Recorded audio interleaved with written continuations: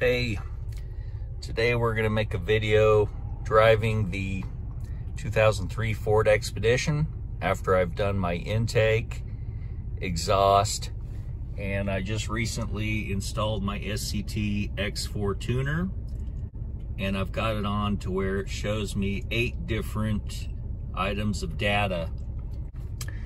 I received a lot of comments that were claiming that I'm getting a hot air intake, and after everything I've done, it's quite the contrary.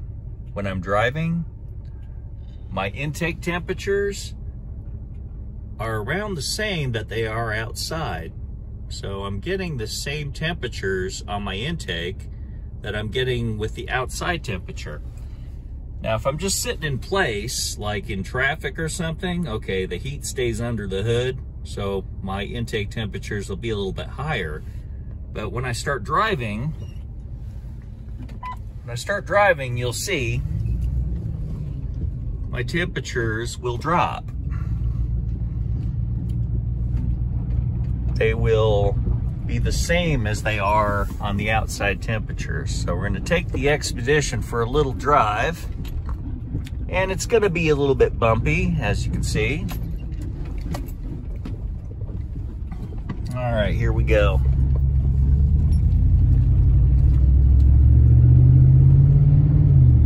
As you can see from inside the truck, the exhaust sounds nice. See, now that I'm rolling, look at my intake temperatures dropping. See, my intake temperature is about the same as it is outside. Taking a little drive in the Expedition.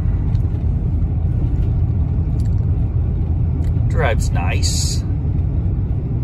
I can see all my data, all the different data readings I'm getting with the SCT X4 tuner, including the intake temp, which so many have commented that I'm getting a hot air intake, when in reality, I have a cold air intake, because where the air comes in, where I made the cut on my air cleaner, it's right by the factory air inlet area on the side of the fender. Also, I'm getting air from the underside of the truck, which is cold. So I'm getting cool air.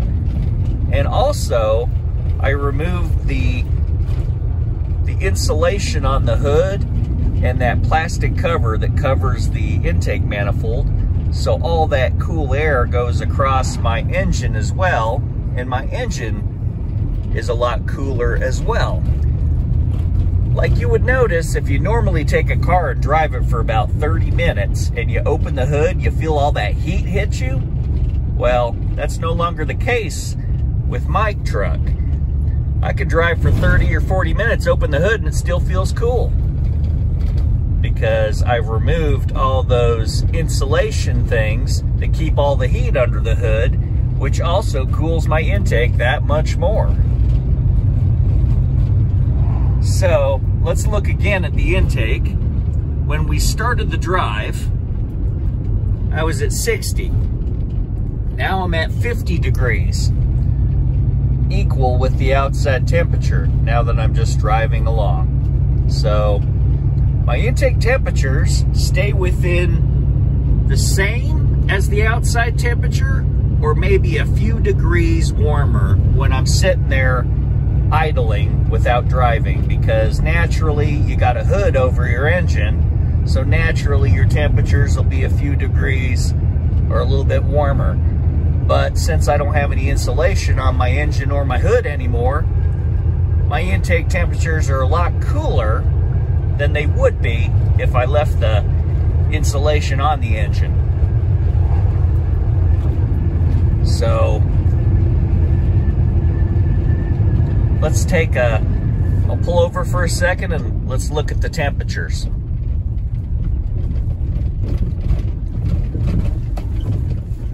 Okay, when we first started the drive, I was looking at 60 degrees on the intake temperature.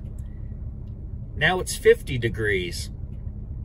Battery voltage, MAF counts, Coolant temp is 174. Intake temp is in the low 50s. RPMs. So you can see my actual temperatures here. There's no guesswork. This is actual intake temperature. Exactly.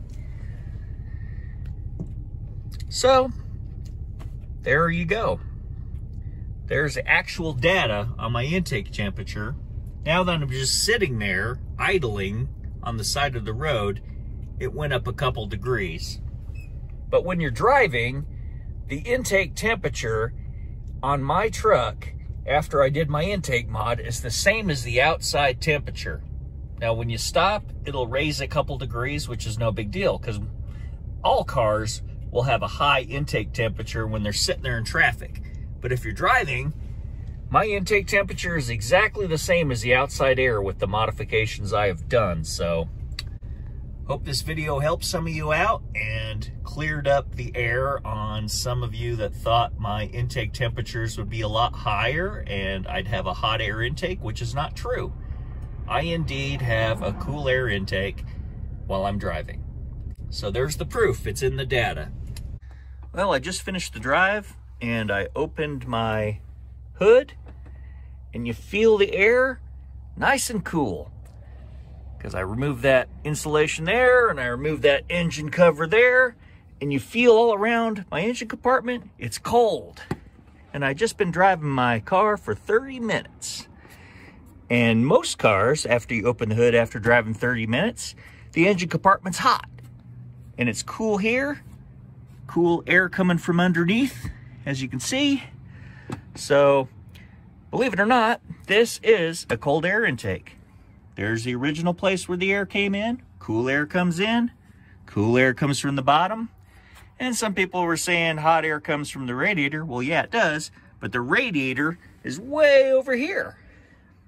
And since I don't have hood insulation or an engine cover, all that radiator air just blows right through and goes out. It doesn't get stuck under the hood like on a factory car where you have that heat blanket there, that real hot heat blanket.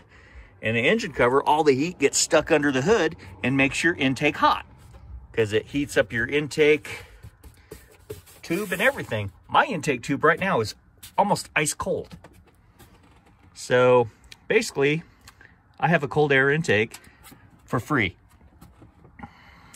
Well, I hope you guys enjoyed this. Have a great day and mad boosting.